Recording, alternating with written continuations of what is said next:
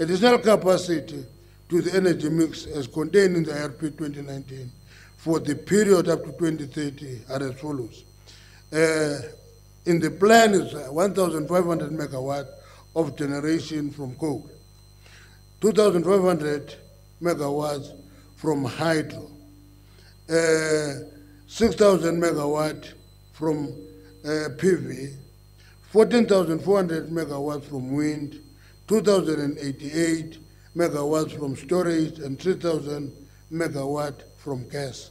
That is what is in the plan. Once the IRP is gazetted, as it is going to be done today, then other investors will come to the fore and we will try to expand as fast as we can. It must be noted that while the coal installed capacity will be lower than the current installed base, it will remain the dominant energy supply, contributing 59% of the energy volumes required to meet the demand. Nuclear will contribute 5%, hydro 8%, PV 6%, wind 18%, gas and storage 2%. In recognition of the growing role of the distributed generation and generation for own use, the IRP makes provision for distributed generation.